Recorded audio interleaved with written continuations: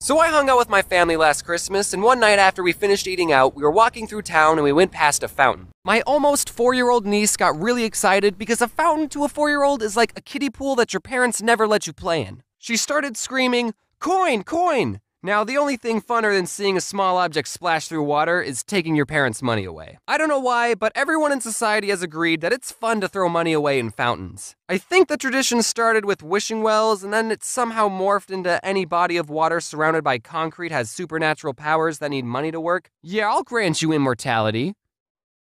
If you give me $1. And what does an almost 4-year-old child even have to wish for? Unless her wish is to always stay young, I can't think of anything in your life that needs changing. I'm getting off into a tangent here, but what's even the fun part of wishing fountains? Is it the big splash? Because if so, watch this!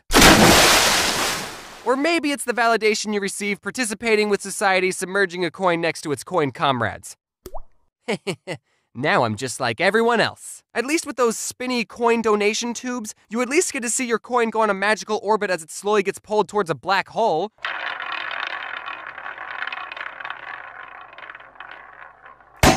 Haha, that was fun, but I'm keeping this. Someone has to clean those fountains, you know. I wonder if they get paid in the coins they collect. That can either be the worst job or the best job ever. Did you know the Trevi Fountain in Rome can make up to 3,000 euros in one day? And in 2016, 1.5 million euros were thrown into the fountain. What if instead of throwing coins into the fountain, you throw it into my bank account? Hey, Jim, how much did you make today? Well, I made almost 3,000 euros, Bill. How about you? Someone threw in this big rock. I just feel like there's a better way to make your wishes come true than throwing your quarters away. I wish for a quarter. No, 2 quarters. Wow, it does work. Anyways, I digress. So my almost 4-year-old niece is screaming, "Coin, coin!" And it's 2017. No one carries cash on them anymore, especially not coins. I only have my debit card on me, and I'm not ready to part with that. So I asked my parents, "Hey, do you have any coins?" And they both said, "What do we look like to you, poor?" I knew what had to be done. I had to do what any good uncle would do. The only coins that were attainable were the coins already in the fountain. So I rolled up my sleeves and reached into the fountain to grab some doubloons. And right when I was doing this, a fan recognized me and said, "James? It's not what it looks like."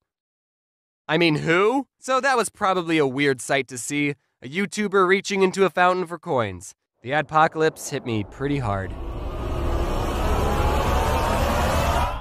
But I was doing it for my almost 4-year-old niece, all right? I got the coin I needed, handed it to my niece, and she proceeded to throw it back into the fountain. And everyone was happy. And that's the end of the story. It's kinda short, but I wanted to do something different with this video to show off all these amazing animators. A link to everyone who worked on this video can be found in the description, so please check them out. Anyway, I'm just gonna end the video now. Thanks for watching, and as always, wear your seatbelt.